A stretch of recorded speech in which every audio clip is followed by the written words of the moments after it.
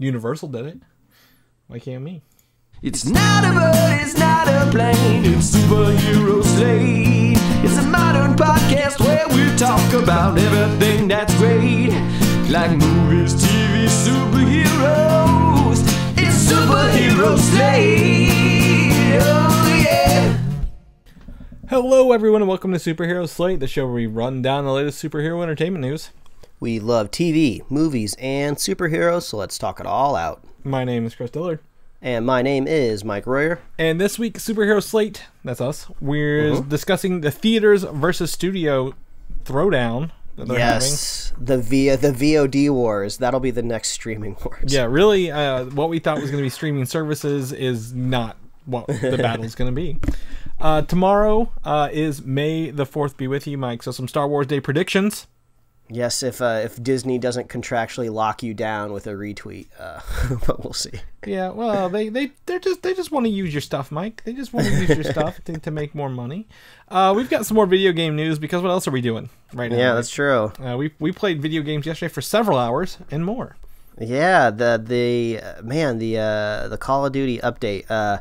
I'm glad I got my whole PlayStation set up in order so I can now download these updates overnight and I don't have to like wake up in the morning and just like watch the progressive load bar over hours. You know? Just one of them. You had to do the other one manually, but yeah, know, but it's half the battle.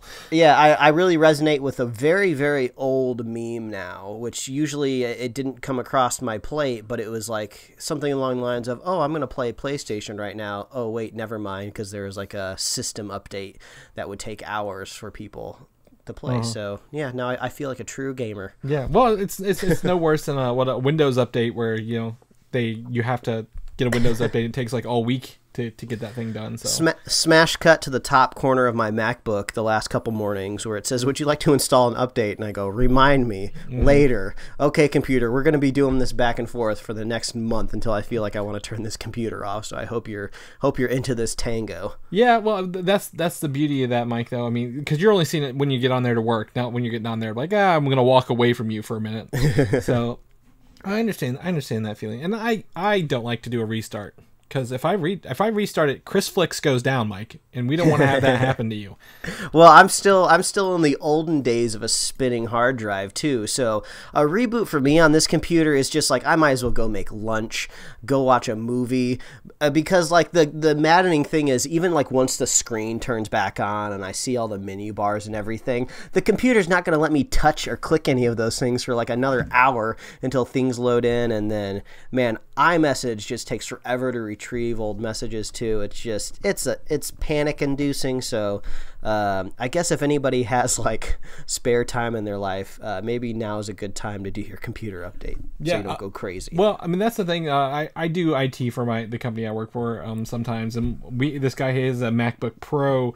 The spinning hard drive went out on it this week, so he shipped it to the office. It's supposed to arrive there tomorrow. I'm going to upgrade him to an SSD, Mike, on his old MacBook Pro. So he's going to think you're a wizard because SSDs are like really the number one thing that like a consumer really feels a change in their computing. Like faster processors, it doesn't matter because they're just using Google Chrome.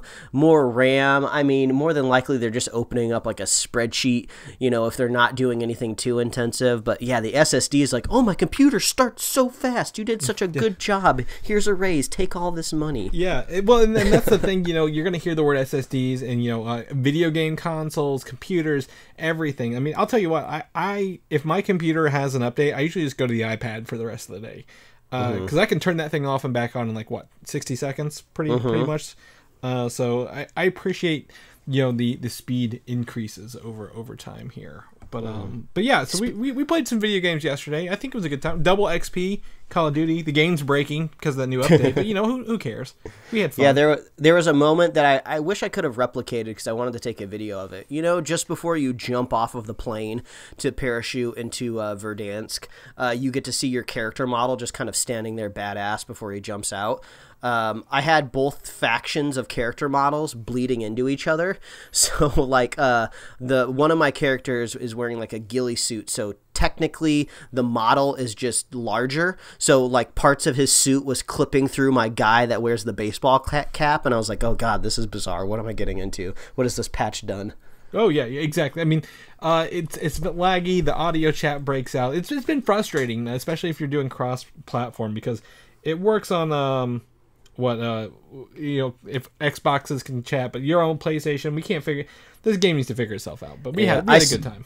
I saw it at least on consoles because I thought a lot of the cheating was happening on PCs, but I guess there's some sort of map exploit with even console games on the PlayStation where you can kind of clip underneath the map. I don't know how you do it.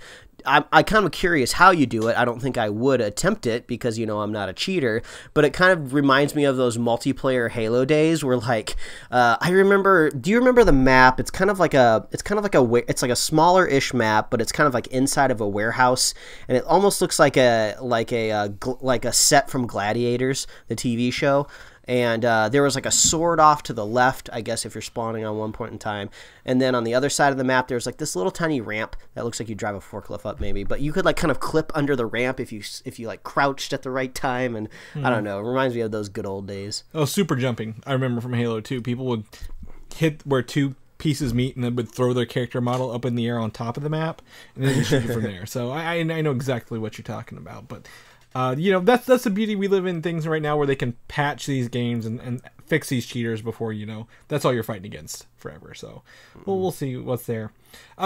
Mike, you put this in here. I was actually looking at the names when you were doing it. We got some shout outs this week to a lot of great listeners who are still listening during these times, whether they're traveling to work or just sitting at home blaring us through their, home surround theater. I don't know, but I mean, yeah, they get out their amplifiers and they really crank up the treble so they can really hear our voices. Well, I'm hoping they're turning the bass up for me, Mike. I'll get it real nice and low here for this episode. But yeah, big shout out on Facebook, Vicky Chan, a listener, tuning in every week, even while we're coming back. Auldin Reynolds, who messaged us on Instagram, I believe, right? To make sure I knew I was wrong. I love it when people fact check you. Yeah. It's well, so we're going to talk about this. I said Venom made $1 billion. It made $800 million last week. And honestly, Mike, I think you'll agree with me. The new box office mojo, when it was purchased by IMDb, has just been trash. Absolutely awful to work through. And I'm like, I don't know what's going on here. But I also, since Universal does it, if we take in digital sales and home sales, it's probably $1 billion at this point. We have concluded that Chris's lizard brain had just been sucking up money from other venues that maybe hadn't quite made it. So and then of course, shout out to superfan Jim Minteer for sharing the show every single week on Facebook. Really appreciate that. He tagged me in this thing about doing some albums, and I'm like, I'll do it. I'm not gonna do it every day for 10 days. That's a lot of social media, so I'm just gonna do it all at once. So I want to put that up later. Too much social media for Chris will just send him into a panic. It's part of my job, so I don't like working on it, and then like the work and play thing has definitely been I want to keep those divided, man. Like I can't work and have fun with it at the same time. But yeah, shout out to those. I got another shout out here in a second to another listener, but that's going to kick us off into the news. This week in history, Mike, I don't know if you knew, this weekend is actually 12 years since Iron Man opened up in theaters. Man, I remember going to Iron Man in theaters, and it's so strange. Like, it's weird when I can like remember a movie so long ago, and like I remember where I sat in the theater. I remember what theater it was, which is just very strange. So it must have meant that like I knew I was watching something special, even though I will admit when Iron Man came out in theaters, I was a big superhero fan, but I wouldn't say I was like the biggest fan in the world. And I think like a lot of people, like this whole MCU franchise just like kickstarted everything. Not long after Iron Man, because Iron Man came out 2008. So it would have been maybe when did we meet? 2011.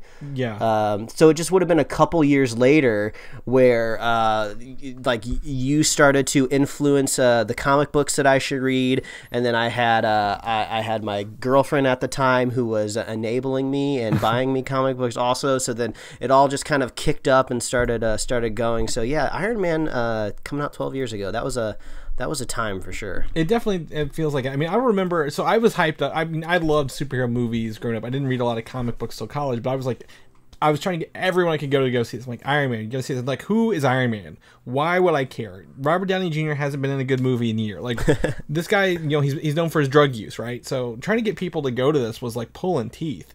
And you know, the summer before was, you know, when we got the infamous Spider-Man 3. Which was, you know, everyone loves that movie, obviously. So getting people together, this was interesting. So, you know, I was glad I got to go. I was still doing, we were both in college at the same time. We didn't know each other. I saw it on campus when it came out that weekend. I hadn't gone home yet for finals. So I remember, I'm saying, same theater where I was when I saw it.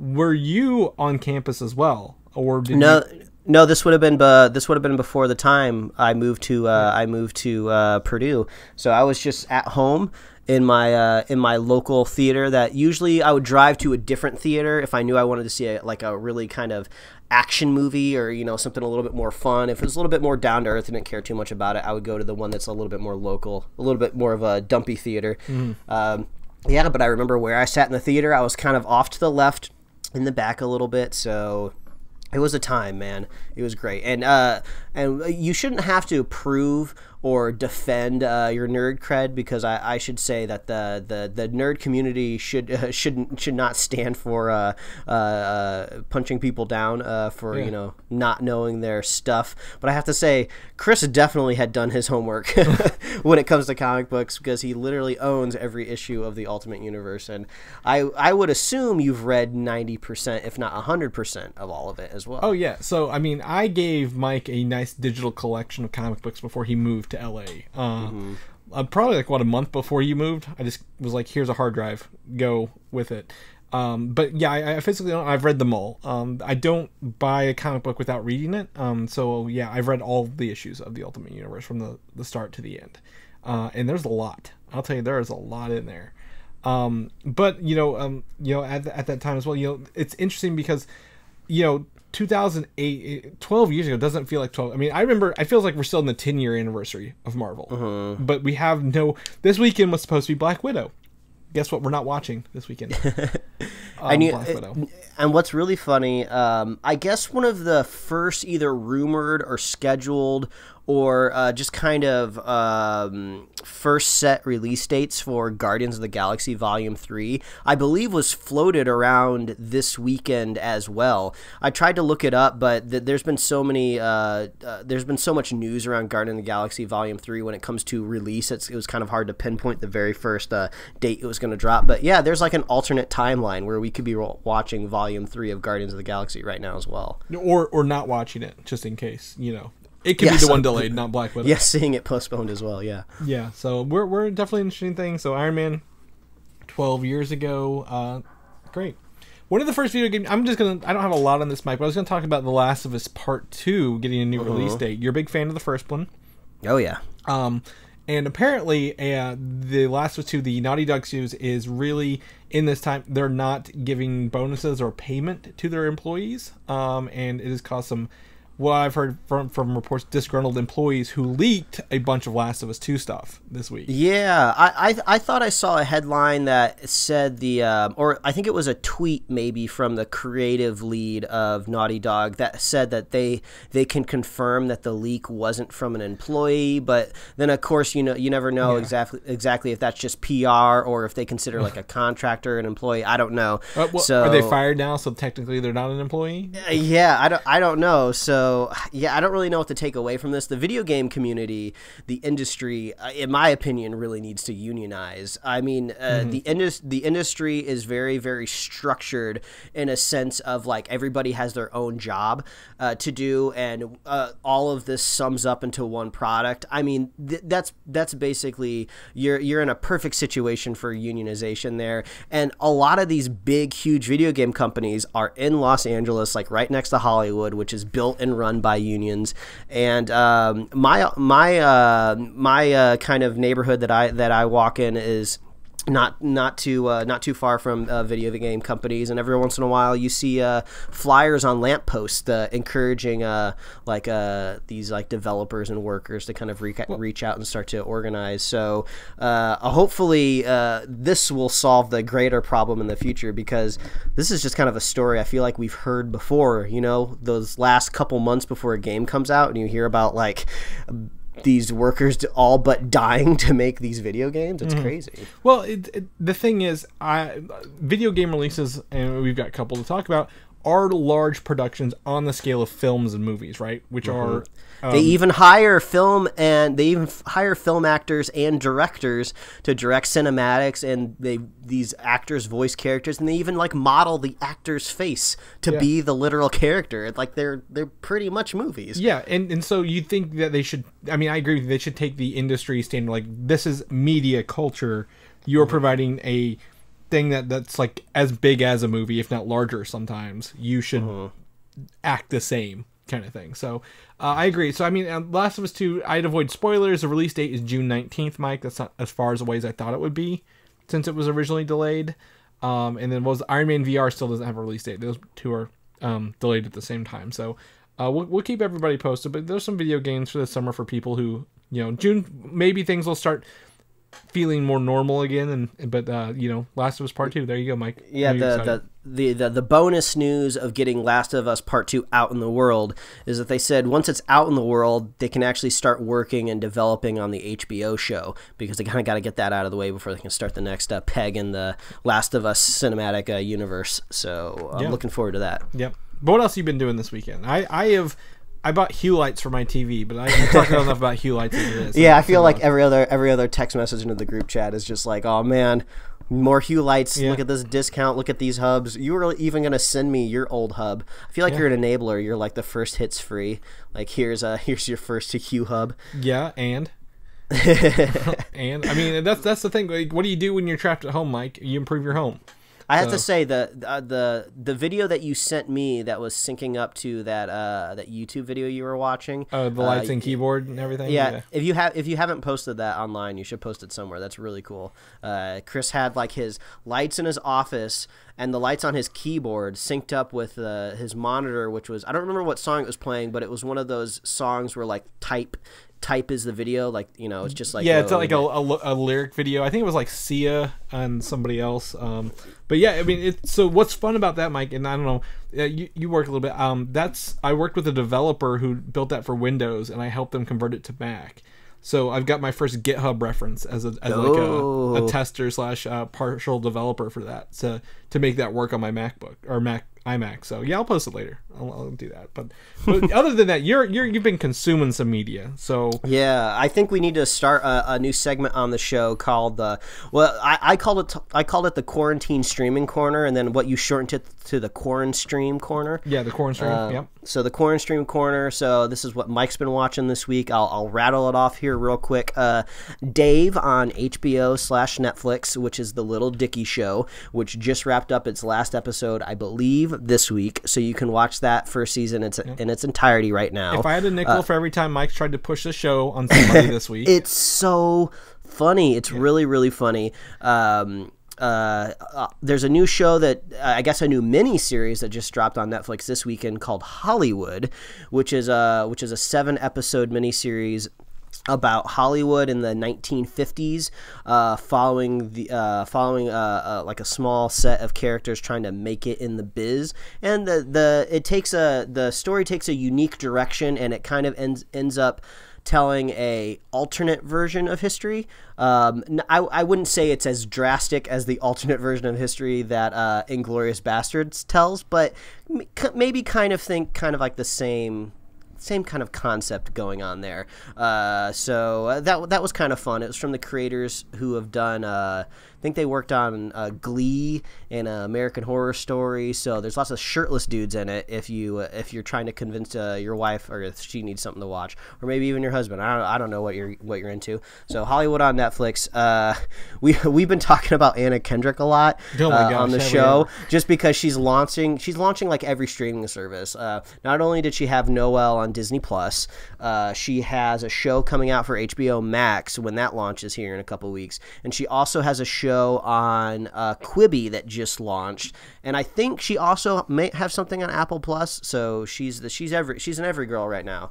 But back in 2015, she made a movie called Mr. Right with I can't think of the actor's name. He was the guy in Moon, like the only actor in Moon. I can't think of his name off the top of my head. Sam Rockwell. Sam Rockwell, yeah. Where the concept of the movie is actually very clever. It's like a romantic comedy where Anna Kendrick falls in love with like an assassin turn good, or I guess maybe hitman is maybe the more appropriate way to say it, like a hitman that has developed a conscience, so now the hitman is killing the people that's hiring him. So it's kind of weird. It doesn't really totally work, but the concept's funny enough, and if you're looking for like more romantic comedies that you can enjoy with your partner, give Mr. Right a shot. That's on Netflix. And then the most delightful thing all week was the Parks and Rec reunion. Chris, I don't know if you're a Parks and Rec fan or if you No. caught up with this or not. I watched the first like 3 episodes ever, and I was like, I can't do this. I know I've heard whether the first season it finds what it's looking for, where its own voice, but I haven't been able to get back into it. Yeah, that sounds right. I'll let it slide. But the cast reunited, and it was great. It was all through like webcams, and I like the problem solving of it the most. Like, it was fun to see all the characters reunite, and they found a way to stitch it together and edit it. But it was clever to see how you make a kind of a Hollywood TV show with all of these constraints. You know, the script had to be written in a way where all of these characters were social distancing. Even the characters that are technically married and should be living in the same house.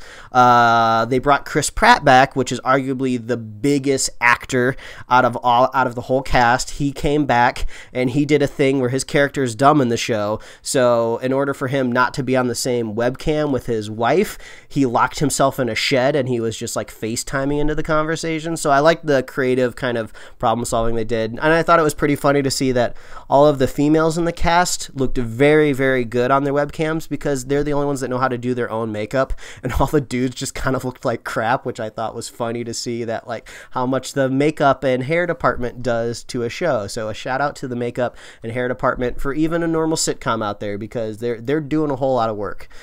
So if you haven't checked that out, I was happy to see that it landed on Hulu the next day, because I thought, NBC, Comcast, Universal might do some shifty stuff and try to just put it on like Peacock and say, oh, if you want to watch it, you got to give us that Peacock money. And it's like, I can't even get Peacock yet. So that's Mike's Corn Stream Corner. So that's what I've been watching this week, and I'm sure I'll have new stuff to talk about next week, because I'm not going anywhere, Chris. Well, just add this Westworld season 3 ends tonight. It's the last episode. Only 8 episodes this season.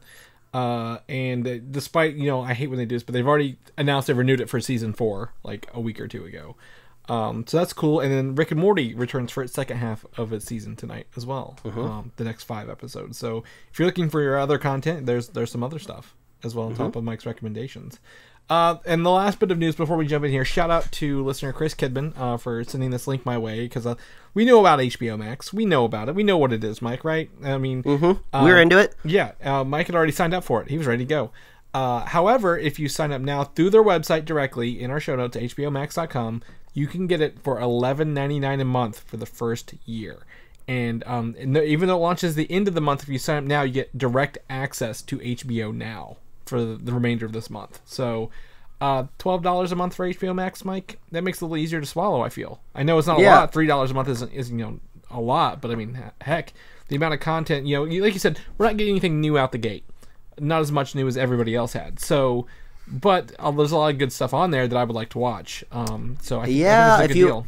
If you want to watch those last 2 seasons of Steven Universe, like I've been waiting for, you gotta get HBO Max. That was going. And also, I haven't been caught up with Rick and Morty, because I was like, oh, if they're splitting this into 2 parts, I'm just gonna wait until it's all out. And it sounds like I'll be watching all that on HBO Max anyway. Yeah, it should be out by then. And then, like I said, Westworld season 3, it'll end tonight. And I think HBO Now will give you access to that whole season once it's live. So you can catch it all in there. There's a lot going on here. So if you want to spend sign up for the next, you don't pay a year. It's $11.99 a month for 12 months, and then it goes back up to $15.99. So you have to prepay. It's for new client, so make a new email address if you've already paid for it. So yeah, there you go. Save some money. Save some money. Sign up for it. There we go.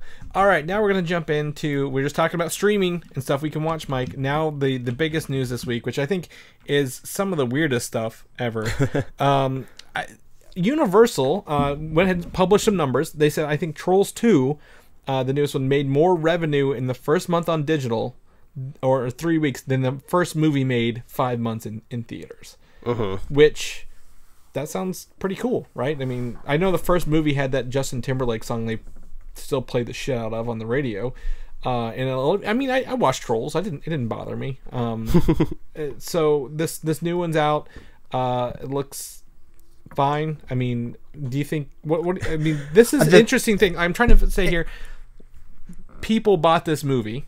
Obviously, a lot of this movie who bought this movie? I think the story here is not necessarily the content or the quality of the movie. It's just everything else around it, which I think is hilarious because, you know, if this really becomes a trend, if studios really start shifting towards video on demand, skipping movie theaters or maybe supplementing the movie theaters with this, it's hilarious to think that this all begins with Trolls 2. I would say a very inconsequential movie. I'm sure a lot of people worked very, very hard on it, so I'm not trying to take that away from them. And there's a good chance it could be a perfectly great movie for families, but it's just funny. No one ever would have thought it would have been Trolls 2. You would have thought maybe it would have been like a Christopher Nolan movie or like the next Marvel movie. Like, isn't that like the biggest Universal franchise? Like, that's like in the top 10 of like movie franchises. Exactly. And I wish I was a smarter person that had access to more data, because I'd love to crunch some more numbers, because as we all know, video on demand goes through different outlets. It's not like people are going to universal.com and adding Trolls to their shopping cart and sending 100% of the money to Universal. It's going through other avenues. If the iTunes store collects the same amount of revenue that it does from like the App Store, I'm not 100% sure. That means Apple's got at least 30% of that video on demand revenue. I don't know if studios maybe bargain or they kind of negotiate the price sharing. That could be a possibility too, since maybe they have a little bit more weight than just a random app developer. So I'd love to know that number. And then I'd love to know the share also as well. Like, who else is sharing video on demand? Like, is it like 80% iTunes and maybe like 10% Amazon, and then just like 100 little ones that sell all of the other ones? So I'd like to know how much of that money they're actually recouping, because as long as I've been alive, I've been under the impression that movie theaters themselves, like, you know, AMC, Regal, Cinemark, whatever they are barely making any money off of ticket sales, and they pretty much make all of their revenue from the concession stand. So I'm curious, like, are studios taking a bigger hit trying to sell it digitally? And then also, I believe I saw the same headline you did, where it said in 3 weeks it's recouped, you know, more than the first Trolls movie did. And I wonder how much of that is just the kind of uniqueness of being able to watch something at home directly. But I guess this kind of shuts down that argument of people saying that they wouldn't spend $20 to is it buy or just rent Trolls? Rentals are much later. You buy the first month, and then you rent afterwards. I don't even think you can. I think the rental is now available for this, but it was purchasing out the gate. Well, either way, people were very concerned about the price up front. They're like, oh, that's way too much for Trolls, but people bought it. They spent it. Here's the thing on that, though. Those people are the stupidest people who are in this argument, because Trolls, we are not the audience for Trolls, and that's what makes us unique, right? This isn't a movie everyone, you and me, are going out to see. This movie is, if you've got a kid and they're seeing these Trolls toys and Trolls commercials, you're going to pay $20 to get that kid to shut up to watch Trolls in a heartbeat. And you can play that movie on repeat, right, as many times as you want. But one $20 Trolls thing, if you have 2 or 3 kids, can you imagine how much that would cost you, your spouse, 2 kids, snacks and food at a Trolls movie theater, like at the theater? How much? Like minimum $50, right? Yeah, Like, that's like a whole night out. Yeah, and then you gotta wrangle these kids. I suppose you could talk about the social implications of never letting your children go outside, but maybe that's a whole different conversation. But yeah, you bring up a great point. Is what would have happened if this was like a Fast and the Furious movie, something a much more popular, but not really targeted towards children at all? Would it still have reached a similar number?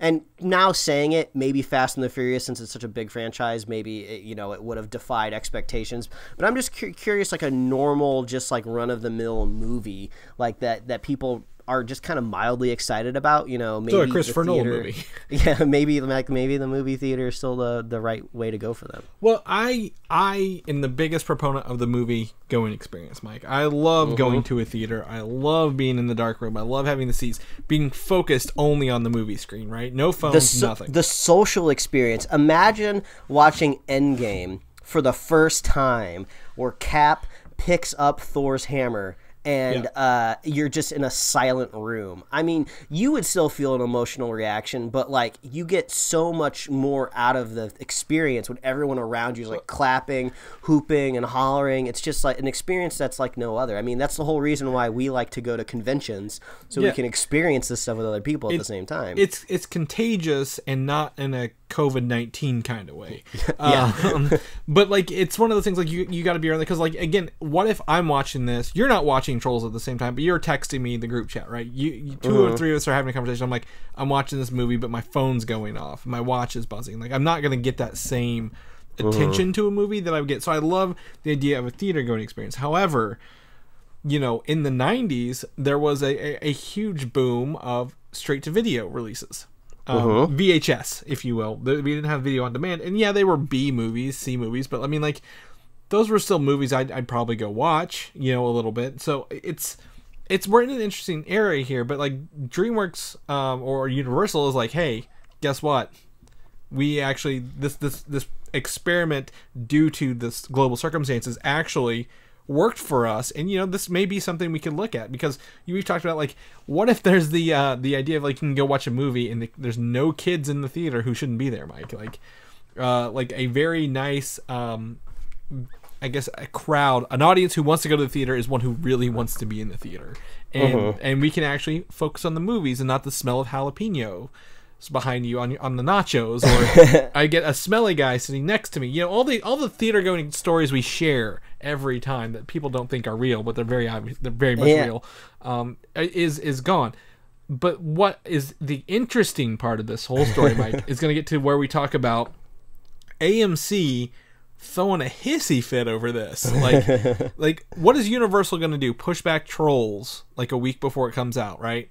Or put it digital. They went digital. AMC is now saying, oh, you made money off this and you want to do it more? Well, we're not going to show Universal movies in our theaters anymore. Like, and here's my thing. Are movie theaters in a position to do that?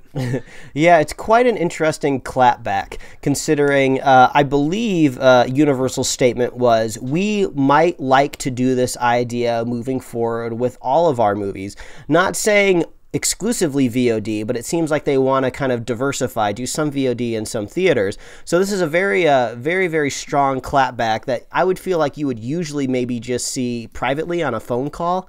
So I'm surprised that this is kind of out there in the public. And like you said, they're not really in the bargaining position right now. People can't go to the movie theaters, so I guess maybe they're just trying to remain strong in the face of adversity.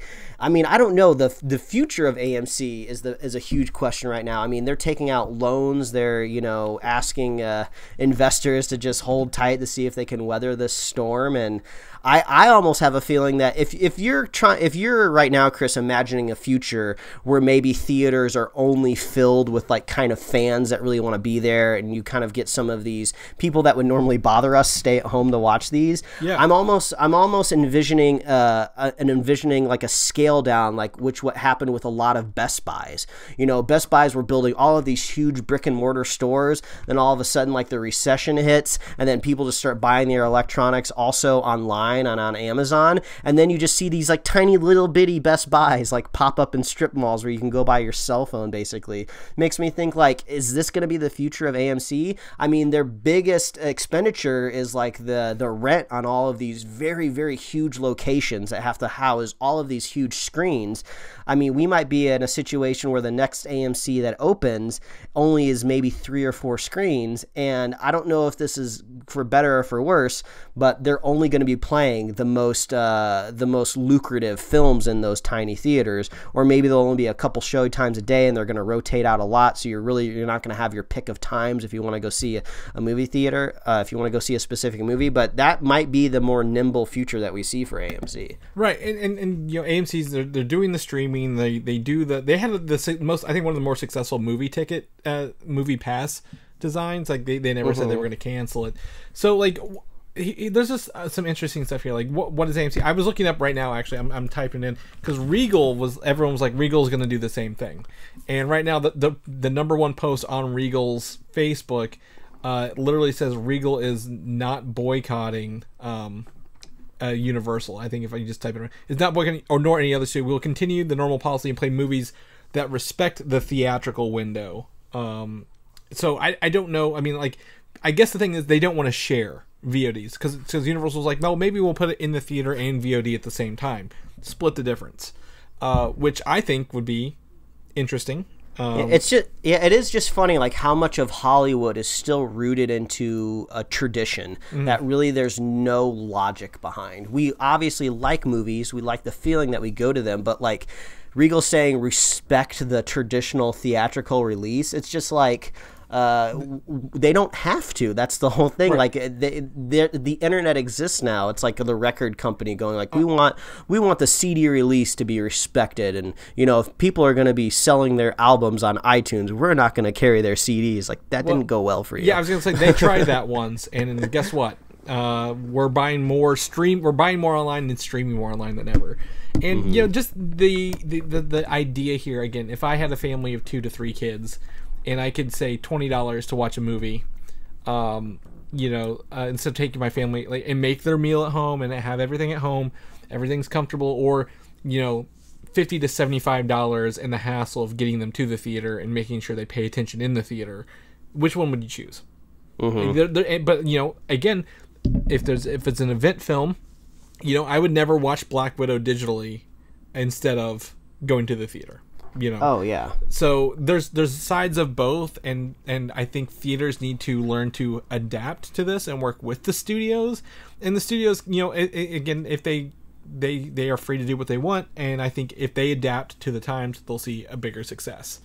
The only thing that I'm slightly worried about, which is just as this a small thread of all the million things that can happen when movies start premiering video on demand, is I pray that video on demand stuff is not available at midnight in regions, because this already happens a lot with like Netflix and even like Disney Plus, where like you're trying to catch something when everybody else is watching something, but it's already premiered in like the middle of the night in some other country or some other state, and you wake up and people are already memeing it on the internet, and you're just like, I haven't even watched it yet. Stop memeing it. So I would love to see like a release kind of more anchored to maybe I like the way HBO does it. Like when HBO was premiering Game of Thrones or even Westworld, they do it at a specific time. They basically unlock the digital file at the same time it's broadcasting over the airways. So I like that. So it's eventized to a specific time. So if this is the way, I mean, obviously I wasn't worried about it with Trolls, but if Marvel ever does it with a Marvel movie, like I hope that I don't have to worry about waking up to, oh, Iron Man died. Crap. Okay, here's all the memes that people have been making all night. Well, I guess I'll go watch the movie now.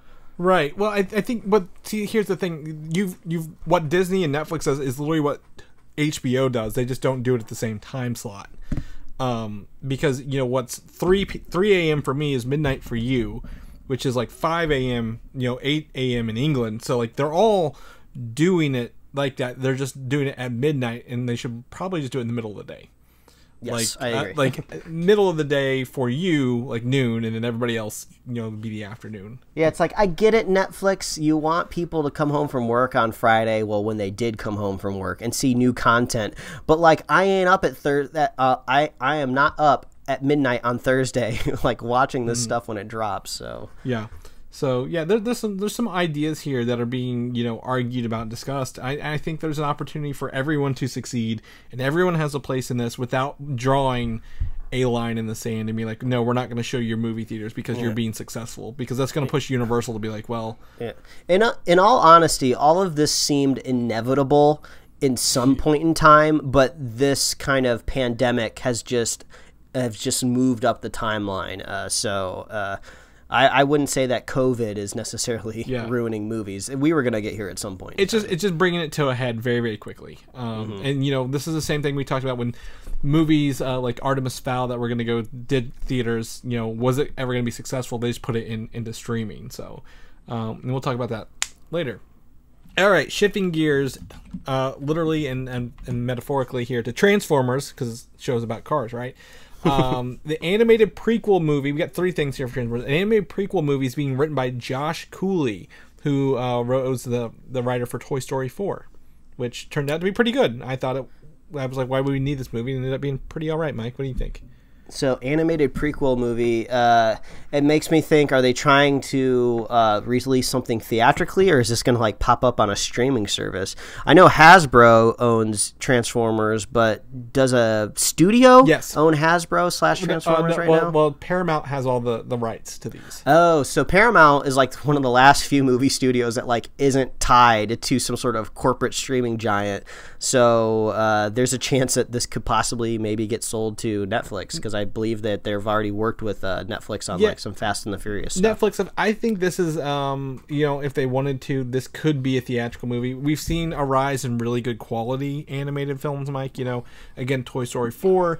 Spider-Verse is one. And, you know, how bad did we beat up Spider-Verse before we walked in that movie theater? Well, I mean, I think if Transformers wants to replicate what Spider-Verse did, they got to do something new and exciting and clever with the visuals. Yeah. I have a feeling with transforming robots, you know, obviously the easiest thing to do is just, you know, to do CG. I mean, and even Spider-Verse was CG, but also they introduced some traditional elements into there. They mix things up a little bit. They did very innovative things with depth of field. Hopefully Transformers can bring on some of that stuff. Yeah, and I think, you know, if they're hiring someone like this too, right, I think they will, because again, we've seen in our lifetime, Mike, how many different animated styles of Transformers over the years. Lot. Even the first CG, one of the first CG shows, you know, Beast Wars, which we'll talk about here in a second. Again, CG. So I think, you know, it's not going to be something they just write off as a movie. I think they're going to be like, okay, this is an animated movie that's going to have lots of detail and lots of cool stuff, because it'll all be, I think, since it's a prequel, I think this is all set on Cybertron. So I think it'll be more than just gray palettes and steel beams, hopefully, knock on wood. And they wouldn't be cars, technically, would they, at that point? No, I mean, I don't know a whole lot of lore about Transformers, but isn't Cybertron as a planet like always changing? And that's why the organisms that live on the planet have to be able to change as well to adapt to the planet. I thought that was the lore. So if that's the case, every episode they could look slightly different. Well, I mean, it's a movie. Every act they could look a little different. But because of the way Bumblebee came out and kind of retconned the Transformers universe a little bit, they could definitely make it what they needed to be. So they're not afraid to do that. But the next live action Transformers movie, Mike, I know you're excited for this. Put it on your calendar, June 24th, 2022.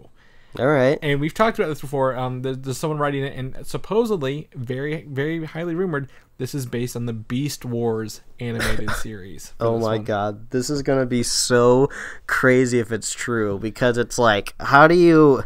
I mean, what is the rational explanation between robots turning into animals? And the weirdest thing about it, when it was on Beast Wars, when it was on a cartoon, was just like there was almost no reason for them to transform, because the robots do not need to be disguised on a primordial planet where there's no humans that could find them, you know. So it makes me think, are they gonna like put Beast Wars but maybe make it modern times, have human actors, and be like, oh, this isn't my dog, this is Optimus Prime? Well, it could be. I think there's an opportunity here, because I don't know how familiar you are with the Beast Wars lore of it. It's set actually, I think, thousands of years in the future, or something like that, because these are like the descendants of Optimus Prime has been like dead, and like this Megatron's a different Megatron, because he's Optimus Primal, a descendant of Optimus Prime, kind of thing. So I would like to. I mean, they're gonna have to change it obviously because Beast Wars. I mean, if you go watch it, it doesn't. The effects don't hold up on that. But it's fun. It's fun though. It is fun because like season 2, they were like, guess what? You're now trans metals. Some of you have robot parts. Which makes even less sense because you're even less in disguise now. Like Rat Trap has like wheels on his sides. It's like you don't look at anything like a rat. If humans existed, they would suss you out in a second. Well, you know why though. To sell more toys. And by God, I had a lot of these toys. They did the Fusors, which was like 2 like creatures in one and stuff like that. I remember the big manta ray was one of the coolest ones. Anyway, it's an interesting show. But I think if they go the route of for future Transformers, like, hey, guess what? We have smaller Transformers who are more animal size. It would be different than before, and maybe could be interesting.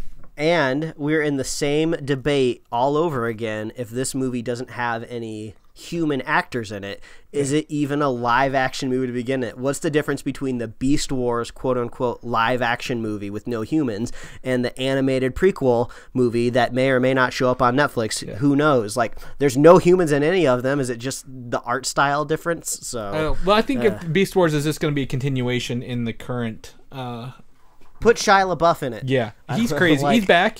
He's doing things. What was it? Mark Wahlberg was in the other ones, wasn't he? Or something like that. Marky Mark. God, I've lost track of all those fucking movies. Frasier was in one of them. You know what the funny thing is? That the movie theater that I saw Iron Man in was the same movie theater that I saw the first Transformers in, and I saw the first Transformers at the midnight showing back when like midnight showings were actually midnight showings. Like there wasn't like 7 p.m. showings. Like it was, you couldn't technically see the movie until the clock struck Friday. So that was a fun movie.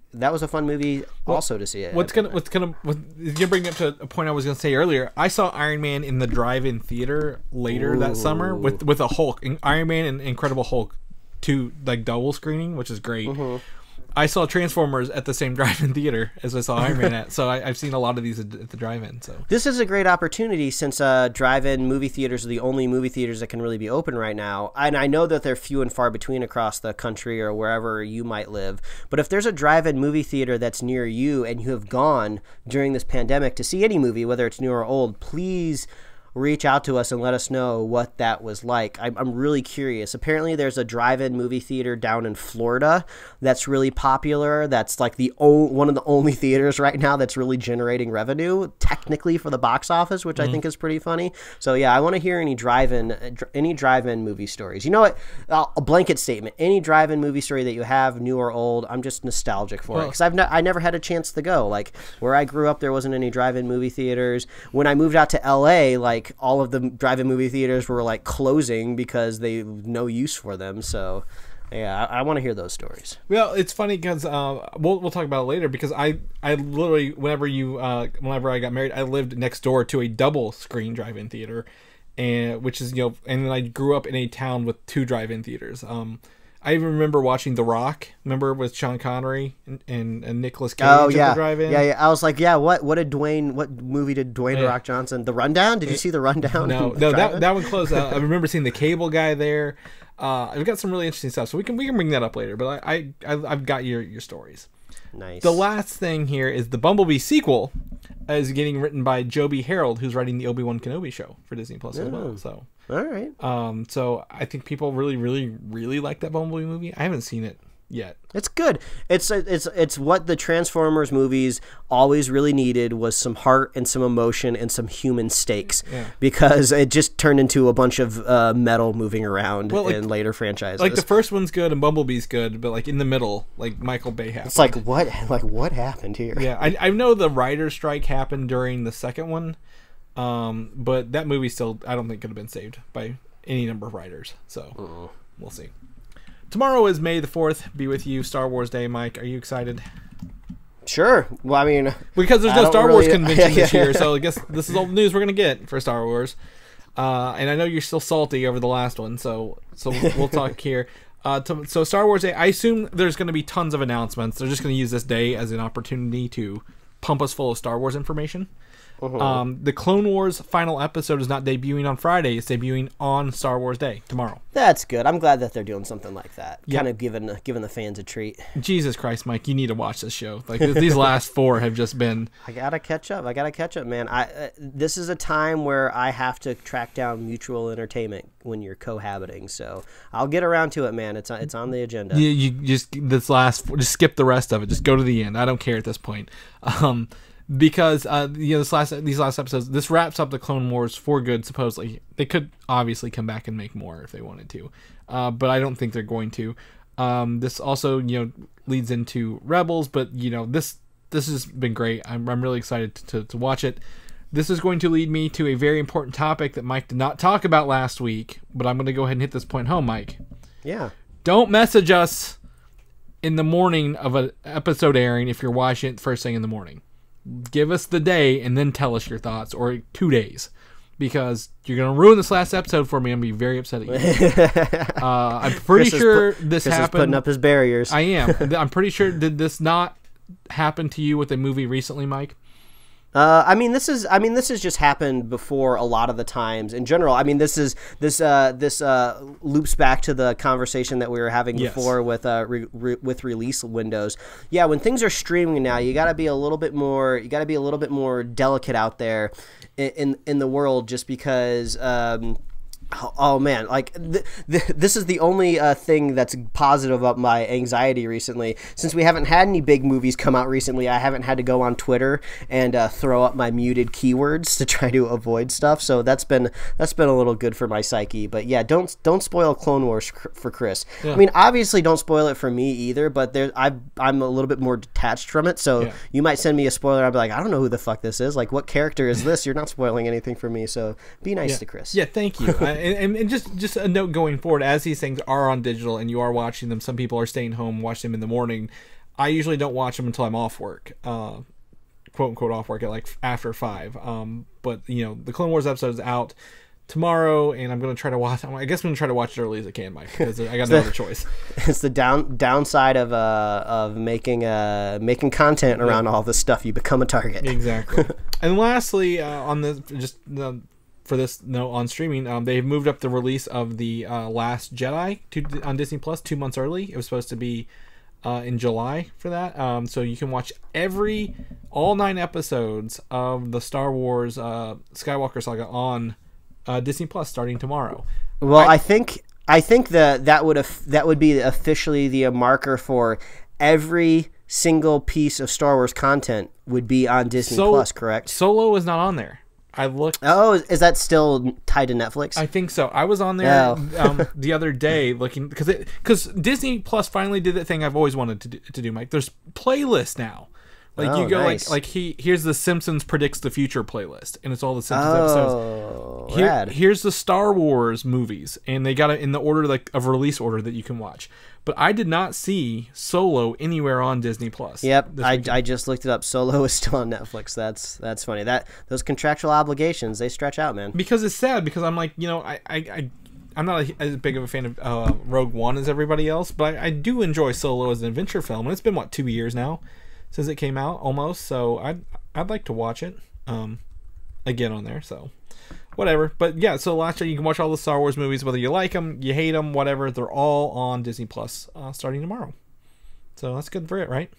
Yeah, I was just checking. I don't think the Christmas special is on Disney Plus. Oh, they'll never put that on there. So I guess not all of the content. I think you can find that on YouTube. That's how much they don't care about that episode, yeah. So let it die. Yeah. Forget the past. I actually have several versions of it downloaded if you ever need to watch it. So don't you worry, Mike. I got you covered.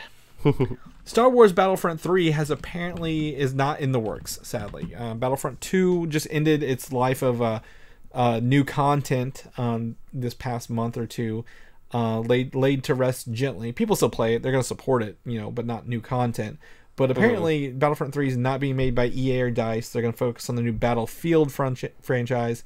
But the Jedi Fallen Order sequel, I think, has been fast-tracked for a 2022 release. Yeah, it makes me wonder if there's a long-term whiteboard strategy over at Disney somewhere with their video game content. I mean, they got to know that video games that's got to be a really big pillar of their trident over there. So well, if you look at it this way, Marvel recently, Spider-Man was a huge success. The Avengers looks like it's going to be a huge success when it ever comes out. Star Wars Fallen Order was really good. I know you're still working on it. But Battlefront 1 and Battlefront 2, despite being, fans wanting them forever, EA botched both of these horribly in different ways. The first one is only online. There's no single player, no nothing else, no story mode or stuff like that. And then the second one had the story mode, but it was plagued by the microtransaction controversy. You're talking about Battlefront. Yeah, I'm sorry. Okay, Battlefront. Battlefront 2 was just plagued by the microtransactions. Yeah, I remember, and there was this huge outpouring of just negativity towards the release, and they had to just prove to gamers, no, we took it all out. That we promised none of this is in the game anymore. Yeah. And then I think I heard people say a couple months later, they're starting to put it back in the game. Well, it's not in there because everything you buy now is if you put money as cosmetics. Previously, it was pay to get more weapons and stuff, which is pay to win. But that was so bad it even caused legislation for our loot boxes gambling. Battlefront 2. I mean, right now it's actually a really fun game with everything in it, but at the time it launched, it just was awful. So I'm really sad that they're skipping Battlefront 3, but EA's had the license for Star Wars for so long, and they've only made 3 games, Mike. They need to give this to somebody else, a studio that wants to do it, not a studio that just has. They can do it because EA can make any game they want. They have the. I mean, after seeing the success of obviously Fortnite, PUBG, Apex Legends, Call of Duty Warzone, it makes me think that every studio, every franchise, everyone is going to want just this Warzone free version of their game that they can just perpetually keep out there making money. So I wonder if maybe one day we'll see a Star Wars thing kind of like that. Yeah, I mean, I would do that. They put Star Wars skins in Fortnite, but would a Star Wars game like a Battlefront game benefit from that? Oh man, I'm just kind of imagining a big map, kind of similar to Call of Duty, where instead of getting into vehicles, you're getting into an ATST or something like that, or an AT-AT. That would be, oh man, that'd be. You can call those in. I think what sucks about that is because every Star Wars movie, every planet is only defined by one geographical thing. Oh yeah, that's right. How do you split this map up that makes it look like that? Or do you have multiple large maps? Well, that's essentially Battlefront. But a free-to-play Battlefront. So, I don't know. There's options here. We got ideas. We got to hire us, Disney. We got ideas. Speaking of Star Wars stuff, Mandalorian Season 2 work is still going on in this movie while production is shut down. Post-production is going on. So I think they filmed all of this already, Mike. Yeah, post-production is one of the few things in Hollywood that can kind of still move along because it's mainly a technology-based medium, technology and communication-based medium, where a lot of people are on Zoom and phone calls and in front of editing computers and reviewing cuts and things like that. It's the whole production of people behind camera that's the dicey part. So I guess they're lucky that they kind of got all of their shots that they needed. But like I theorized last week, I still wouldn't be surprised if there are places that are just one shot away from finishing it and they're just like, nope, we're just going to make it in the computer. Well, it seems the Mandalorian, he doesn't have a face, so is that not the easiest thing to do? Yeah, that will be the easiest. I'm sure he's a CG character in most battle scenes anyway. And Baby Yoda is also, I know he's a puppet, but they've got him in the CG model. Don't you? They've got that thing scanned to a... Well, I think they, like we mentioned before, they're coming out, or maybe it came out already, the documentary for Mandalorian. That comes out tomorrow on Star Wars Day, I was going to mention here. Yeah. So I believe what I heard was Baby Yoda, obviously, many scenes he's CG. I'm sure there's a couple that he's puppet, but I think in every single, no matter what, they always use a puppet, and then they use that puppet for animation reference. So you might think you're seeing a puppet, but you're actually seeing a CG character animated to look like a puppet. Exactly, or they touch up the puppet with CG. That's not an uncommon thing here. I'm trying to figure out if so apparently there are multiple episodes of this upcoming documentary. I think it's 8 episodes. It's 8 episodes because someone asked me, they thought it was just like one documentary movie, and I'm like, no, it's 8 weekly episodes, and I think episode 1 and 2 drop tomorrow. Yeah, I wonder if maybe this is just kind of like, you know how if you tune in after the credits roll on Westworld, you kind of get a behind-the-scenes thing? The talking dead kind of thing? Yeah, I wonder if maybe it's a slightly more fleshed-out version of that, where it's just like each episode of the documentary connects with each episode of the show, because, I mean, that they fit pretty well, right? Well, I think it's more, from what I've read here, the 2 episodes are more focused on like how the Mandalorian got made, like what it took to get to here, rather than each episode. So that's I think, you know, as a whole we might see some episodes, but like I don't think it's going to tell us go through each episode. I'd love to see some exclusive footage never released before of previous Star Wars TV show ideas, because this is the first ever Star Wars TV show, and I know they have been some leaks and some drops. Yeah, live action. There has been some stuff out there of live action stuff that has been filmed, but I'd love to see stuff that we've never seen before. Maybe screen test of like Jedis in robes that, oh, this was going to be on like CBS like 12 years ago, but it never happened. So, man, I'd love it if Disney took some of that stuff out of the vault. Yeah, we might. I mean, who knows how the end of this show? I mean, 8 weeks is 8 episodes is 2 months of this, right? So, you know, they've got a lot to do there here. But I know, they say here future episodes will dissect the cast, music, practical effects, and how the Mandalorian changed filmmaking technology. So, I'm excited for this. I'm excited to catch up on this. So there's some weekly new content for us, Mike, that we can dive into. They also said that there are about 4,000 visual effect shots in the show. Just to give you a comparison, the Avengers only has around 2,000 of visual effect shots. So post-production is a very huge part of this whole show. At the end of the day. Even though they have the big LED Unreal Engine TV screens, right? They still need to work on the visual effect shots. Like, just so many of them. So I'm excited to see how this plays out for the documentary. Well, first he was a zero, and now he's a hero, Mike. And now he's going to have a live-action movie. Man, you're looking for that transition, and you found it. I did. I was trying to think, am I getting the words to the song right? It's Hercules. You know, I don't know much about Hercules, other than I know Danny DeVito voices Phil, and...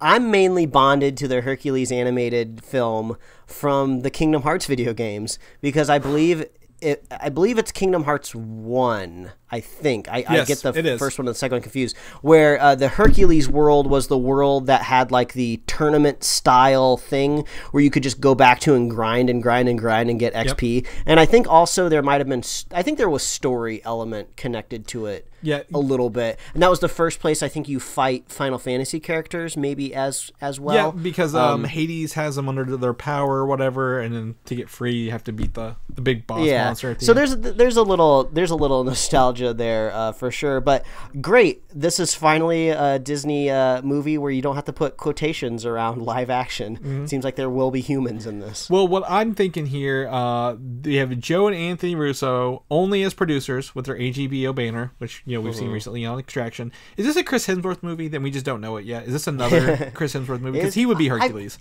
I don't know. I feel like Chris Hemsworth and his muscles could equal Hercules, but Hercules is a little bit of like a pretty boy. Like, I know Nathan Fillion is probably a little too old for the role. I'm not trying to like say he's an old man, but I mean, Hercules ideally should probably be in his 20s, I would think, if you're casting him. But like, yeah, he needs to kind of have that kind of like that kind of like the jock kind of swagger that I would think like a Nathan Fillion kind of has.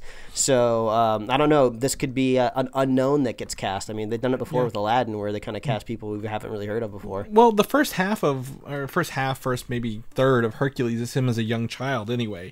And most of my Hercules knowledge actually comes from the animated TV show. I don't know if you ever got to watch that. I forgot they made that where he was a kid. And I'm pretty sure that's on Disney Plus as well. But I mean, I think this is a fun opportunity to remake it and do it a little differently. I've seen a lot of people who want Danny DeVito to return as Phil in this. Oh, that'd be great. Yeah, do that. And then the other casting thing I've seen that blew up was Ariana Grande as Meg. The female, I guess, quote unquote, love interest. Oh yeah, I'm just trying to match visuals in my head. Yeah, sure, okay. Yeah, whatever. They'll probably won't, but that's the thing. Who voiced Hades in this again? Oh man, the voice! I can hear the voice as clear as day. And people are yelling at us. I'm pretty sure it's the piece of candy guy from Family Guy. guess what? Oh, You're gonna hear my noisy. You got to look it up, keyboard. Chris. Get that keyboard going. Yeah. Oh, James Woods. Is it James Woods? Let me see here. Is it James Woods? I'm pulling it up. Hold on. Get it looks like James Woods from the photo. Yeah, get it on the record, man. Yeah, that'd be great. I mean, man, those are. I never realized how strong the voice cast was in my head when it came to that film.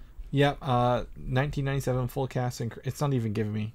Here it is, down here, Hades. James Woods, that is correct. So, I mean, yeah, I think, people overlook, I think the characters of Pain and Panic are very, very important, because Bobcat Goldthwait voiced Pain, and he's got that very unique, nasally voice. I think you can bring a lot of these people back in this, because they really sold this thing. But like dealing with a pantheon of gods, I want to see this. Guess what I want, Mike, out of this? I want a sequel. I want a sequel. Yeah, this is actually, they're striking into a world here that I feel like they has a lot to go on. I mean, just look at the God of War franchise. They've milked Greek gods to the end of the earth. So I can't imagine why Disney couldn't do it as well. Yeah, exactly. And did this, I don't know. I'm going to have to look this up here real fast. You're going to bear with me. Did Hercules get a sequel? I got to imagine it was in that direct-to-DVD era for sure. I would assume it's like we both said. We're not. It's been a while, I think, since we've seen this film.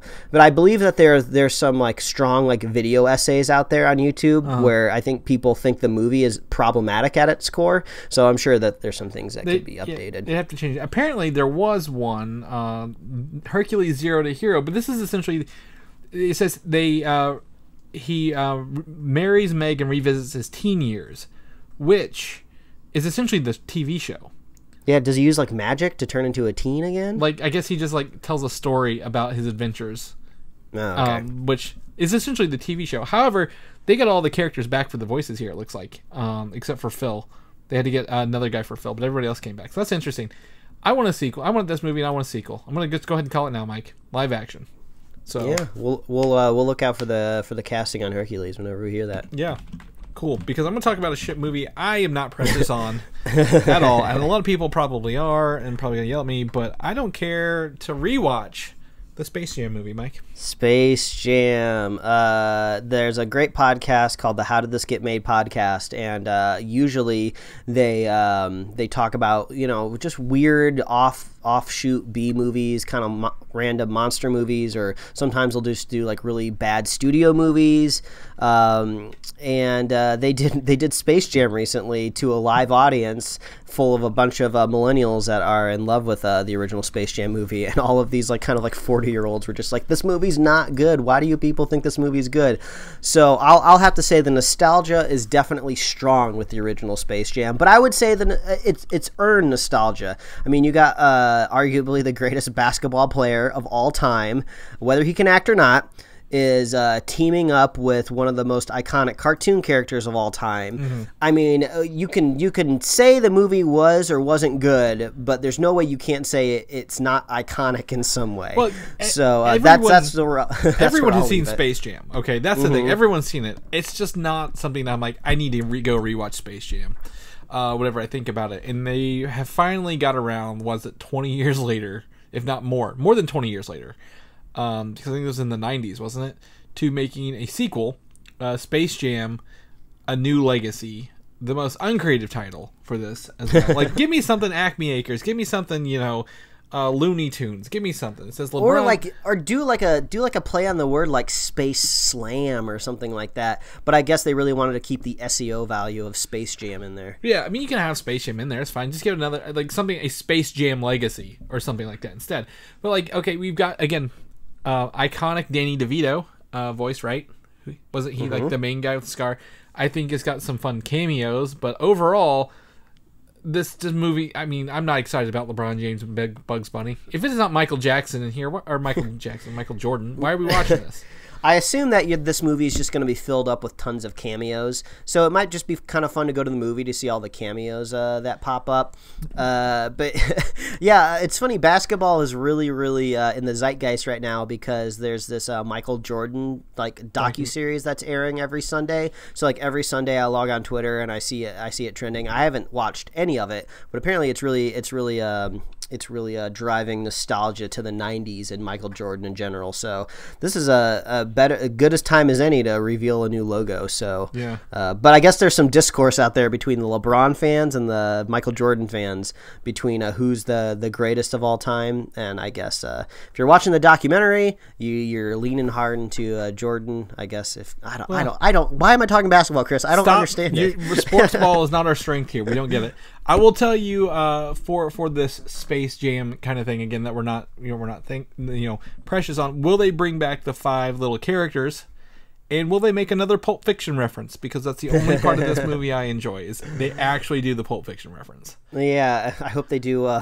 They do references from different decades. And will this tie into HBO Max's Looney Tunes series? Oh, that'd be kind of funny. With the different designs. Yeah, I want to see, even though I don't recognize any pro athlete when they're on screen, you can always tell that they are a pro athlete because they can't act. So it's always funny to see cameos from professional athletes in movies because they're reading off cue cards, which I always kind of find endearing and funny. So I'll enjoy those parts of the film. They're out there trying. They're out there. So Space Jam. They're trying to diversify. They don't know how long they'll be able to keep playing basketball for. They got to see if there's an acting role That's in there. true. They need these residuals from this. Also, one of the few movies you can do in post-production because all they're doing right now is drawing animated characters over these scenes. July 16th, 2021 for that release. New Mutants, actually, there's like probably a dozen new Mutants photos out in the wild today, Mike. And I'm going to pull you up one here because this is a creepy villain in this movie. Ooh, man. If you were having problems like sleeping, I clicked into this and I was like, oh, okay, creepy villain in hospital. You know, I'll just check this out before the show. And I was like, oh, God, this is freaking terrifying. Yeah, so anyone who thought New Mutants wasn't going to be scary or have any horror portions will gladly be surprised to see this image of what looks like something you would fight in like a Silent Hill video game. God, this is freaking me out. I'm also kind of getting like kind of like the YouTube vibe from that. You remember that weird character? Yeah, it has a little bit of Slender Man in it for sure. It also has a little bit of that. What was it? Bobo? Momo? What was that? Momo. That Momo character, just like kind of the odd proportions. Yeah. And then they have like this weird kind of throat on it, where the throat's not where the throat usually is. It's like where the tongue. Yeah, it's where like the tongue should be. This thing is like really freaking me out. So, and it's got like 1, 2, 3. Oh, it's got 5 fingers, but it like doesn't have a thumb. They like replace the thumb with a finger.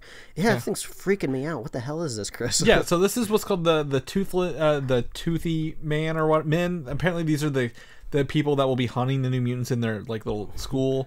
Why did you do this to me? Why is this in the world? Because we've always we you know, there are times where we're excited for New Mutants and there are times like, can this movie even be good? And I'm like, you know what? I'm in the New Mutants, but I'm in their team for this one because I'm like, I didn't expect this at all. I want to see this thing beaten to a pulp. That would be very satisfying. I went ahead and I looked up those other images that came out as well. There's another shot of this creepy thing like screaming up towards the heavens, which is you can get a little bit better view of that creepy ass throat. But you get to see the bear thing. I forgot what the bear thing is called. Demon bear. There's a couple demon bear images. You get to see in the limbo with Magic. I think who will probably be the star standout of this movie with her soul sword. And then I don't know if you saw the doctor has her own. She's a mutant. She has powers. I didn't know that. And she in the comic book she creates force fields and she is seen creating bubbles around the New Mutant characters to keep them separated. So. Man, there's some cool stuff in here. Like it's weird. Like they're putting promo stuff out. Are these official promo images that are being released, or are these leaks? These are not leaks. Okay, so I'm just kind of curious why. Like, did the PR department not have anything to do this week? You know, New Mutants won't be coming out anytime soon, just like every other movie. So, you know, maybe, who knows? Maybe this is like a hint that they might be dropping it video on demand, troll style. Mm-hmm. It could be. Again, we've talked about that. What contracts are holding this in place from preventing that from doing that? But I mean, I think it's pretty cool. I'm gonna not slack you. That's my work thing. I'm gonna send you an image via text message right now. If it'll let me, it's not letting me send it, but I'll just do the link. I think this image is pretty cool looking here. Seeing the demon bear and Magic with her soul sword. I'm really I'm really excited to see this movie, and I really just wish we had more information on it, because there are other reports. Dark Phoenix was the biggest bomb of last year, made the least amount of money. I think they lost money on it. So, man, the ebb and flow of my emotions with this movie are uncharted. They would not fit on a normal line graph. You need tabloid size paper to print this bad boy out. So, this movie just needs to come out already. Little asterisks, not to scale, if you put it on a regular exactly. piece of paper. So, we need more information on this. Something I didn't know, there's a Wonder Woman, we probably reported on this, there's a Wonder Woman spinoff coming called Amazons, and it was confirmed by Patty Jenkins this week in an interview. She's not directing it, and apparently it goes Wonder Woman, Wonder Woman 2, Amazons, and then Wonder Woman 3 is the game plan, apparently. Yeah, I mean, I can only assume that there's comic book lore out there delving into the Amazonians outside of Wonder Woman, just because, comic books, they've been around for eternity. They've delved into every nook and cranny. So, I obviously, Mike over here on the podcast, I don't know anything about this. Right. But, I mean, it makes sense. I mean, I don't know exactly who you spin off. Is Wonder Woman 84 going to introduce maybe a new character that we might see moving forward? I don't know if it's a direct spin-off, maybe a prequel. I think what happens here, Wonder Woman she had to learn how to utilize her abilities in the first movie. I think she has to lose her powers or find out something about her history for her to have a good story in the third one. Because right now, she's just kind of the all-powerful person in the DCU right now. So if it's a prequel, I'd love to maybe see a legitimate origin to all this magical stuff that she has. She's just endowed with it in the first movie, which without much explanation, which, okay, it gets the movie going, and, we don't stop the roller coaster ride. But, why is the armor so special? Who forged it? What's the origin of it? Why is it a lasso? Why does the armor look the way it does? Conveniently kind of matches the color of the United States, which is kind of funny. It'd be kind of, maybe they'll dive into that a little bit. Yeah, there's a lot of here to play with this character and kind of set her place going forward, because the only time we've seen her in the current timeline is Batman v Superman and Justice League, right? So Wonder Woman takes place in 84. So how do we get her to the current day, and what does that look like? What can she lose to really become a hero? Yeah, I have to say, the single coolest and almost the only redeemable part of Justice League is it shares the same thing with one of my favorite parts of the first Wonder Woman movie, which is the awesome horse dismounts. Like when the Amazonians are trying to outrun, was Steppenwolf, is that his name? Yeah. With the cube, with the MacGuffin box. I don't even remember what it is. The mother box. That's a really cool scene of them kind of progressively trying to chuck the box further and further while they're on horses. Steppenwolf was freaking killing the horses with his feet or whatever. And then there's a lot of that in the first Wonder Woman movie. So if a prequel just gives me more horse action, I'd be down with that. Yeah, I'd be down. I think you do a prequel and not touch on anything actually Diana Prince and set up a lot of stuff for the future. So, knock on wood. It's also, the story's thought up by Patty Jenkins and Jeff Johns, who we know is working on the Green Lantern series and the Green Lantern movie. So maybe he's tying these all together somehow. Somebody's gotta. Someone's gotta build a big universe, and I believe in Jeff Johns. I love his Green Lantern run. I have it behind me in comic book form. Let's see what we can do with this. The Flash, we've talked about this before. Season 7 is the last season on Grant Gustin's contract. And they've not talked about season 7 or 8 and 9 yet because of the pandemic. So do you think there's an opportunity here for them to just do 1, 8 and done, or do you think they're going to try to get 2 more out of this? I got to imagine that during these contract talks, somebody is talking about the end in some aspect of the way. I can't imagine The Flash going on for 12, 13, 14 seasons. There's got to be a future in sight.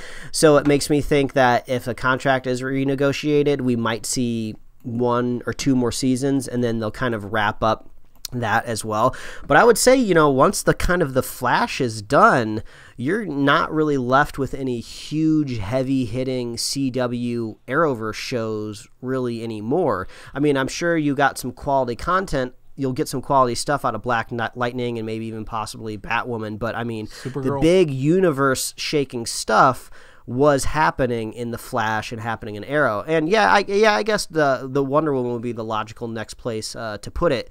But I mean, you're kind of using up kind of your two huge characters. You know, there's always a possibility. You know, they're making like the Superman show and everything. There's still gas left in the tank. But it seems like once you lose the Flash, which was, I would say, the biggest show out of their whole arsenal, it's got to just be downhill from there, right? Or at least downhill, and then you get off of the exit and you merge onto the HBO Max pipeline, you know, and then things just shift over there. Well, I mean, I think I don't want you to shift. I don't want this to merge with that quality that they put out of it on DC Universe and HBO Max. I think just end it. But yeah, you're right. This is like you've been running your car on premium fuel, and now they're out of premium fuel. You have to put it on unleaded, so it's not going to run nearly as clean or well. With Supergirl, Superman, possibly the Green Arrow and the Canaries spinoff, Legends of Tomorrow. I'm surprised that's still kicking, and the other two shows. So you got to figure out something. But I don't think it'll hit double digits, Mike. I think if things slow down, Grant Gustin may find himself doing more bigger projects or looking for something else that's more consistent. So knock on wood. John Wick Chapter 4 has been pushed back 1 full year to May 27th, 2022. I gotta know what's gonna happen. Yeah. What's up with John Wick? Is he the assassinations? Is he dead? No, he didn't die. He's with Morpheus's. He's with the homeless people now. Yeah, and their underground rat army. So we'll see how this goes. I'm excited. I like the last one. What I really want to do, Mike, is just watch them all together, because they all take place over like a long weekend. So I'm going to see these all just together. You know what they can do? They can build in some like Goku style regeneration thing. Like John Wick was like effed up beyond all reason after the end of the third movie. So it'd be kind of cool if they built this kind of weight into the actual story. Like John Wick has just been recovering. Yeah. Like you said, like what you do with your character is you want to take their powers away, so they have to build themselves back up. I mean, imagine like a John Wick just kind of living in a cellar or a basement for like 2 years, growing his bones back, you know, trying to repair his torn muscles. I'm sure he's got something messed up with his spine in some way. Well, he also, needs time. He's always been on the defensive, right? He's never been on the offensive. So give him time to recoup, make it catch up with the current time, and then he's got a plan to do everything. He actually gets to be the one on the attack in the next movie. Would be really, really cool, I think. But yeah, I think I don't even really remember exactly where the finer story points left off with the broader world in general. I just remember him falling off that freaking building. Did his friend betray him, or did his friend save his life? The higher council is after John Wick, and they may have got him. We don't know. Remember, because they had that one lady who looks like a dude. No. Okay. I'll need to Spoilers rewatch for John Wick 3. The Shane Black's character shoots him and he falls off the roof. Oh yeah. But he shoots him to not necessarily kill him, to save him, betray him, so he can fall off the roof and live with the rat people. And he is, the I guess the high council of assassins was going to take Shane Black's hotel away from him. Remember, but since he saved that lady, their educator or whatever it was. He's back in the good with the Assassin's Club. You need to go watch John Wick 3, Mike. I need to watch it. I mean, it's a roller coaster ride. Yeah, it is. It's fun. It's fun as hell. I've seen it's in theaters twice because they accidentally played it instead of Toy Story 4 when I went to the theaters last time. Hey, for that. Lastly, speaking of Vikings and God of War, I was saving this, the Assassin's Creed Valhalla trailer. Wait. Speaking of Vikings, what Vikings were we talking about? You were mentioning Vikings earlier in some sort of mythology in Hercules. We were talking God of War. You know what? Sure. Okay, either way. Assassin's Creed's done Greek mythology. They've done more. Now they're doing Vikings with Valhalla. The trailer premiered this week. Man, I've not played an Assassin's Creed since 2, and I'm excited for this one. I've only ever played maybe 20-30 minutes of the first Assassin's Creed, so I get it. I understand what this is, but I know the franchise has gone like this huge different way. I'm curious of the story, because the last I checked in on the Assassin's Creed story, this one guy was connecting with his one ancestor in the past, who was like an assassin, and now it's spanned all of these different. So does this same scientific organization just keep getting different ancestors and plugging them into this machine, or is it just totally taken on a new life of its own? I don't even know. Well, there are the Templars and the Assassins, and I think they have more. You're not just the one guy anymore. There's several of them, because there's pirate runs. There's the ones in Egypt, the ones in the different mythologies. I heard the pirate one was really fun. Like I said, I haven't really played any of these games, but I heard they really hit something. They really hit something on the head when they were doing the pirate gameplay. Yeah. So I guess people really liked that. So it seems like there might be some sailing as well. Yes, in this Valhalla game. There are sea and land combat in this, so taking the best of both worlds and doing this. Was cool seeing all these. In this trailer, you see the Vikings doing battle with the English people who are telling lies about the Vikings, right? They're like, they kill women and children, and then you see them like let the women and children go.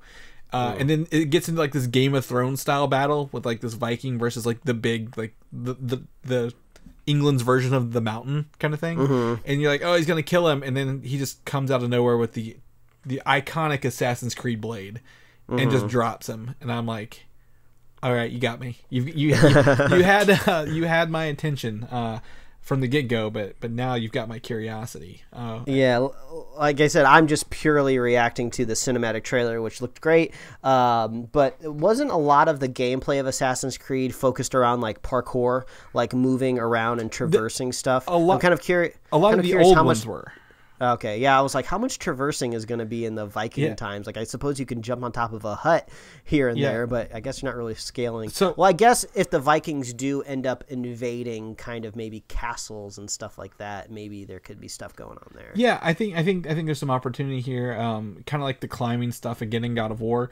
But I think since Assassin's Creed Origins and Odyssey, which are the last two, which was 2017, 2018, they went very large, very open worldy kind of things. So I think this is an opportunity for them to, if you're doing the same game like that over and over again, it probably gets old, from my understanding. So I'm excited to see these open worlds and how you can use, the Vikings and your cities and England and all this other, taking your boats places. I'm very kind of excited for this. I've not been excited for one in a while. The big question, will we ever see Michael Fassbender return to the movie franchise Assassin's Creed? Oh my God, I forgot I watched that. With a trailer scored by a Kanye West song. Oh my gosh! I mean, that's just wild. So I'm looking here. Apparently, spoiler alert, Mike. Do you care? No. Okay. I don't even know what you're spoiling, but if it's for Assassin's Creed, I don't care. Okay. So apparently, the Desmond person, the character from the first one, is only alive for the first 3, and then they use his body for 4 to use his genetic stuff to do more stuff with it. But there's like 12 games, so they just keep reusing the same organs or something. I'm just kind of pulling through here. I don't know. I don't know how they tied them into this. I think they kind of gave up on a lot of that a while ago. Statistically, these games are very popular, so somebody listening right now has got to know what's happening. So if you can send us the cliff notes on Assassin's Creed. Yeah, I'm trying to read it, and it's not working very well on Wikipedia, if I can be honest. So, so what's cool also is this game, Mike, we've talked about this before. This is also touted as being on the current generation consoles and the next generation consoles this holiday. So will it be maximized for those current gen, the new consoles? Probably not, but if you're getting one, you're gonna have a game you want to play right here. So yeah, I think Assassin's Creed Odyssey is there's at least one Assassin's Creed game that's on Stadia, I believe. So who knows? This might even be on game streaming platforms, Stadia, and maybe Amazon's one that they're working on. Yeah, I see. Odyssey was the last one, which was Greece, and then the one before that, Origins, was the Egyptian one. And I think Odyssey was still putting out content as of a month or 2 ago. So oh wow, my in-laws really love it. They really love the Assassin's Creed games. A lot of these spin-offs, like there's one for different countries, like Assassin's Creed, like China and stuff like that, and Chronicles, India, Russia, China. Those were free at some point on Xbox, and I have them, just never played them. So but I'm back in, Mike. They got me. They hooked me with the Viking stuff and everything. So hook, line, and sinker. There we go. All right, Mike, that's our show. We have gone on. This has been a long episode, but it's been a good one. I feel a lot of good content here. I hope everybody's enjoyed listening. I've been instructed to tell you not to mess up the ending of the show today. So if you could tell everyone where we can find you and what you're up to this week at, where can we do that? All right. Well, they can find me at Mike Royer Design on Instagram and Twitter, and you can read my webcomics at pickledcomics.com. Chris, if people want to see that wild video of your office with your keyboard and lights and everything going up, you got to post that somewhere so people can see it. Where can they find it? I'm going to put it on Instagram and Twitter, but Twitter's Valdan, VALDAN. You can message me there, or you can message me on Instagram. We have listeners who message us on both. And Instagram is Valdan87. I'll put that video up here as soon as we get off this, just for you, Mike. Just for you. You can also head over to Comic UI. If people want to listen to more of our episodes, what we're doing, I think we're going to have to do a review this month, Mike. It's now the month of May. We can do the Star Wars Christmas special if you're really feeling it. No, I wouldn't wish that on anybody. Where can people listen to more of our episodes at? All you got to do is visit superheroslate.com. That's the best place to find all the avenues we host the show and to get our awesome show notes. So if you want to check out that super creepy new mutant villain, we got that in the show notes. We got the Valhalla trailer, the Space Jam logo. I suppose if you really wanted to see that, go check out all this lovely stuff in our show notes. And to get our awesome release calendar for all these movies that keep shifting around, if you're curious when Black Widow's coming out, I feel like I've already forgotten, but you can go to superheroslate.com and you can get that info. You can like us on Facebook, follow us on Twitter and Instagram. You can find us on, oh man, I already messed this up because I skipped the Apple Podcast part. You can find us on Apple Podcasts, YouTube, Spotify, wherever else you love to listen to podcasts. It's the quarantine brain, man. I need to eat lunch. Yeah, it's lunchtime for you. It's time to. We've been on this for 2 hours, so let's wrap up. Get you some sugar in that blood. You can get merch at superheroslate.com/store. We love hearing from you. Please reach out. I legitimately want to hear your drive-in stories. Do you have any new, old drive-in stories? I'm just nostalgic for something I've never gotten to do. So reach out and let us know. And we love our super fans of the show. And if you want to be a super fan of the show, all you have to do is share the show with a friend, share the show with a buddy, social distance yourself so you don't get everybody sick, and we will be here every week, folks. Yep, every week, just for you guys. Stay safe out there, and we'll see you next week. All right, that was better than last week. Bye. Thanks for listening, and don't forget to subscribe. I thought it did internationally. I mean, did they not say? Am I like the Mandela affecting myself here?